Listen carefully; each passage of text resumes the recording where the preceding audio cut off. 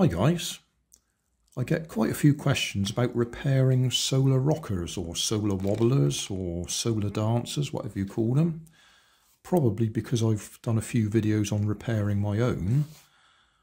That doesn't make me an expert, but it does mean I've seen inside quite a few of them. If it's a standard one, then when you take it apart, you've got the mechanical bits, the pendulum with a magnet on the bottom of it, there, and then some sort of pendulum effect, which may just be one piece moving, or it may be two pieces, or if it's those dancing flowers, there's about 4 or 5 or maybe even 6 separate pieces that wobble around. Any of those kind of slipped off their rocker, or the pivot point may be broken. So before you decide it's going to be the electronics is faulty, you might just check that it is rocking around freely. Usually they're not glued together and you can just pop them apart. We'll have a look inside this one in a minute. But this is what you find inside. 3 main components. The solar cell, the circuit board and the coil. This one's damaged. Solder wise, you've got 2 solder points there on the back of the solar panel, solar cell. 2 solder points there, which are the other ends of these wires. 2 solder points there, which are the wires go into the coil. And in this case, this capacitor, the legs of it go through the same holes that these 2 wires are soldered to. So there's only 4 solder points on the circuit board and 2 solder points on the solar cell. The coil is made of very fine wire. There should only be 2 wires coming out of it. If you've got more than 2 wires coming out of it, then you've got a problem. Like this one's got at least 3 because the center is damaged. It's also damaged just there. It's because I've been working on it. This wire is insulated. It has a coating of enamel or shellac or varnish, call it what you like. So if the wires just cross, they're not creating a short circuit. They are insulated from each other, so that's not a problem. The problem comes if you have to resolder it, because that insulation stops you soldering it. You might try and scrape the insulation off with a knife or a bit of sandpaper. Probably a waste of time. The heat of the solder, generally speaking, will burn that enamel off, and you'll be able to solder it just by holding the wire in the hot solder, and it will probably work. In fact, sometimes when you look at these solder points here, you've got a piece of wire going in and a piece of wire coming out, going nowhere. That's because in the factory they hold the wire across it and then dab the solder in the middle. And so you've got a loose piece coming this way and the bit going to the coil. Right, what might go faulty? Well, straight away, these hair-thin wires, if you've dropped our friend on the floor and he's partially disassembled and this has jumped out of its little hole that it sits in, then it might have jerked the wire and it might have broken. If you're lucky, you've still got enough to reach and resolder. If it's actually broken off the coil down here somewhere, then you're probably out of luck, because the chances of finding the end again, if it's disappeared in there, are virtually nil, which is why this one I've been working on trying to find an end. So if it's broken and you can resolder it, all well and good. If it's broken in the middle somewhere, you might be able to add another little bit of wire in just to piece it out. But if it's actually broken where you can't see the end anymore, then you're probably out of luck. You can try picking at it with a knife, but you'll probably damage the rest of it. The solar cell, if it's got a crack across it, then you might as well throw it away, because you can't repair it if it's cracked. Somebody may be able to, but I'm telling you, you can't. If you've been unlucky, it's landed on its corner and it's just cracked the corner off. So the solder tag is blowing in the breeze. Again, you're not likely to be able to resolder anywhere else on that board. Those solder tag points are specific. The wire may have pulled off and you can just resolder it on, or it may have pulled off that end and you can resolder it. So possibly solder there, possibly solder there, possibly solder there, possibly solder there, possibly solder there, possibly solder there. 6 potential points that might need resoldering, piecing out, or something like that. I've never had one of those capacitors go faulty. It is the only surface mount piece, or yeah, it's the only bit of the circuit that actually can be desoldered and resoldered.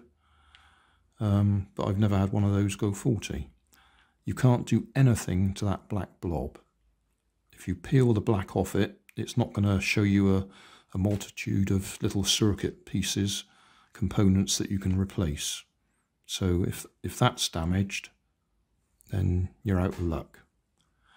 It's possible, I can't imagine how, but it's possible the whole circuit board may be cracked. It may have dropped on the floor and you stood on it and you got a crack right the way across it. It's vaguely possible you might be able to get a bit of solder on either side of the crack and repair it. But again, I've never had that happen. So what I was going to show was, can we see if this still works? I know that coil doesn't work, but I was trying to figure out a way of demonstrating how I know it doesn't work. 1.5 volt battery. That panel is probably producing about 1.5 volts if you're lucky, when the sun shines on it. So I was thinking, if I use this coil, which is nothing like the original one, but if I just solder that on those 2 tags, knowing this doesn't work, and then shine the light on there, we can see if we can make this work by just sitting a magnet on it, and it should jump off. I can demonstrate that. If I stick that down so it doesn't move around, put that on there, get hold of these.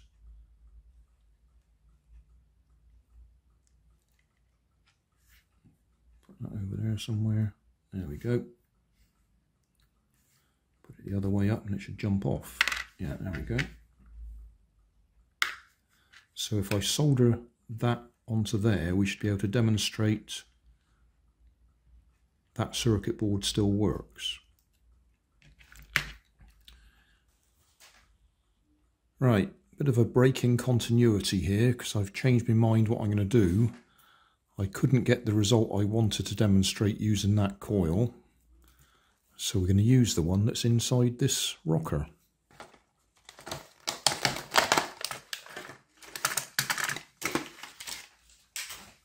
So, standard solar rocker.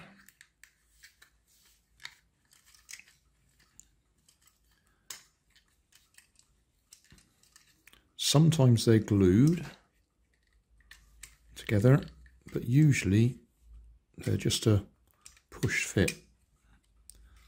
So take it apart carefully. So there's our coil. There's our solar panel, and there's our circuit board. Don't go pulling it out or you'll pull the wires and might break them. You can move it a bit, but don't just pull it over here somewhere to work on it. Right, if I put a magnet on there and put the light on it, well, because I suppose we could have done this first to make sure it works. Right, can we see anything? Let's refocus the light. Can't. Okay, if we just put him over the top, he might work.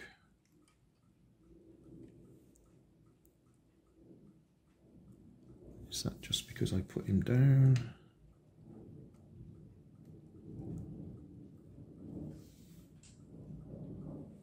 Yeah, he's probably a bit too high up to actually register. Can we put him around the other way?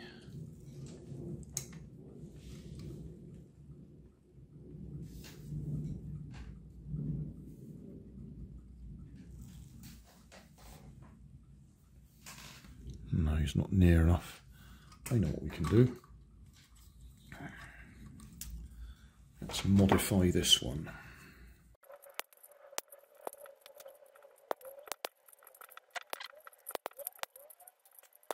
Right, we should be able to put him over the top.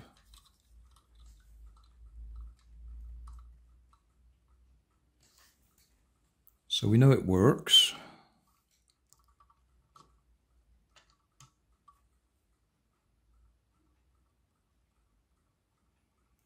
So what we want to do now,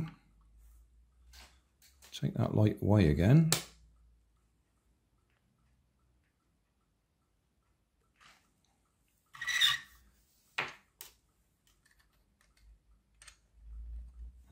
And see if we can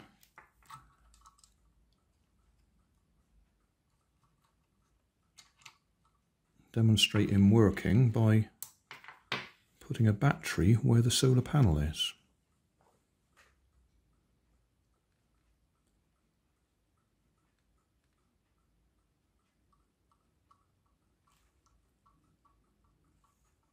Okay, so we know that the circuit is working. I suppose I could zoom in on that a little bit. Right, that's a bit easier. So he's not rocking, putting a battery positive to positive on there. So we know the circuit is working all the way through from the solar panel to the coil.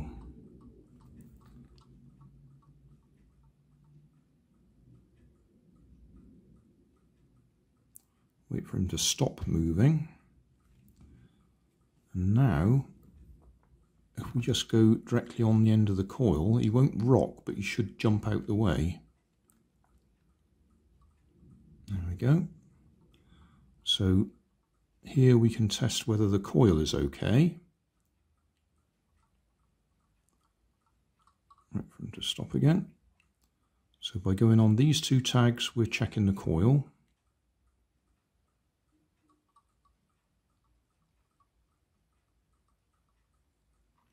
And going on these two tags, we're checking the whole circuit.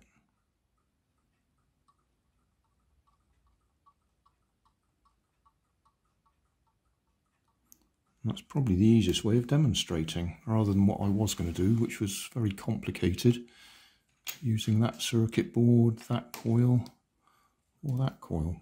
That was a waste of time. Too complicated, much easier just to demonstrate like that.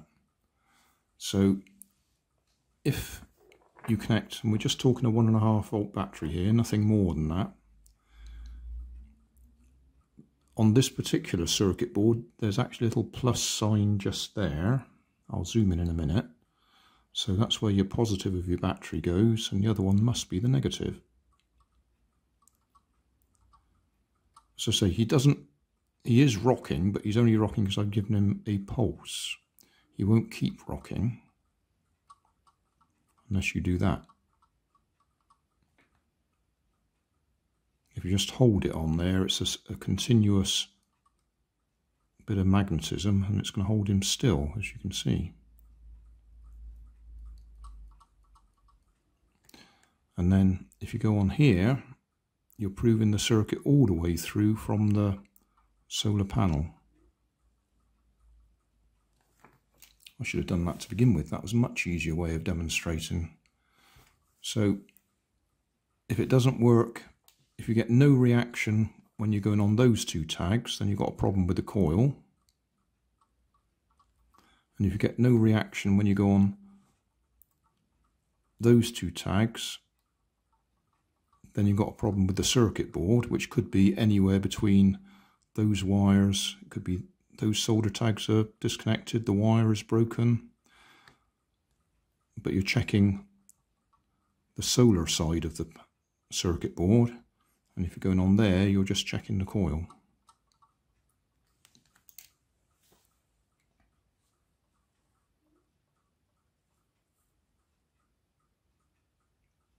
You will stop again in a minute.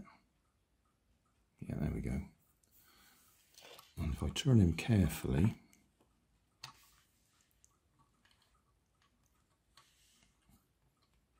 is there enough light from that? Not really, just about enough light from that light over the other side of the room there, which is just a LED light, whereas this one, I'm just going to turn the light on.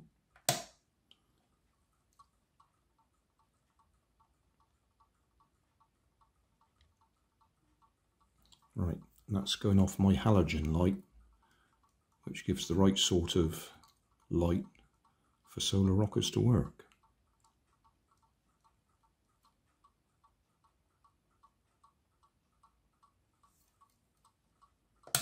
Back to darkness.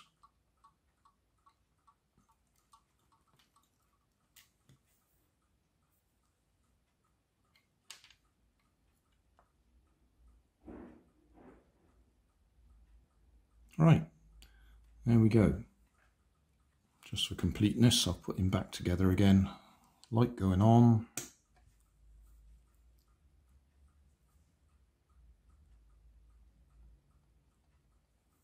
There we go. Thanks for watching. If you want more information, check down below in the video description. If you like this video, you might like this one up here. And if you want to subscribe, you can check out my channel over here. Up here is my latest video on my channel, and down here is a video playlist associated with the video you've just watched. Thanks again for watching.